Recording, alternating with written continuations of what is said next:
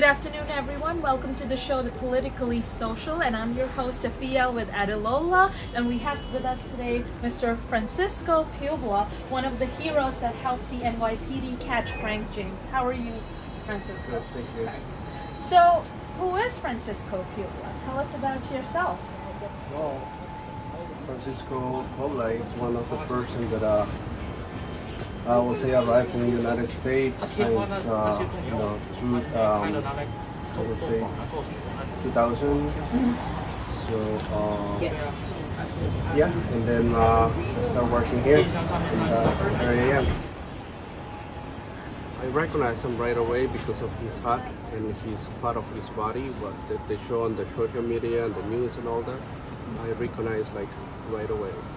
I asked, is Mohammed, right? I asked him like, don't turn around so fast, just turn around and just please confirm with me that if I'm right or wrong, this person that is walking this way to us, and I think it's the guy that he did the shooting last morning, just turn around and confirm.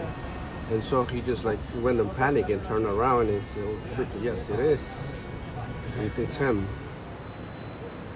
Type of work that I do here is basically customer service and watch also around the store. So yes, that's part of my duty every day. So I have to see who walk in, who walk out, and so I guess that would help me also to identify this person.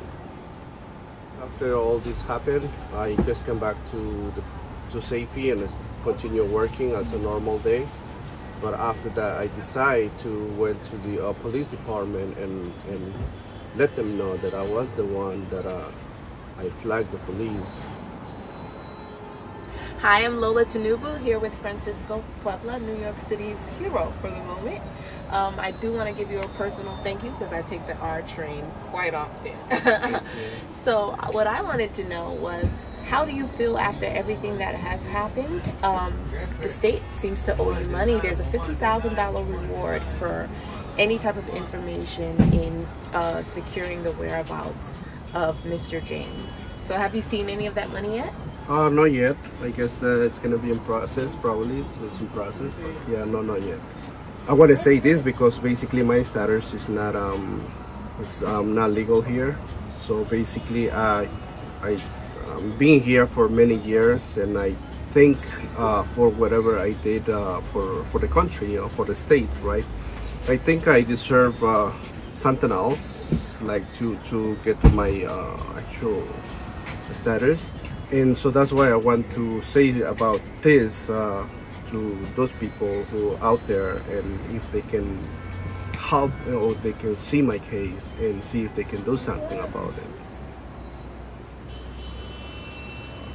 At this point, nobody has reached me, like, so I have to reach a lawyer, and just to like at least to stay safe. And then if there is something that we can do, I have my lawyer ready.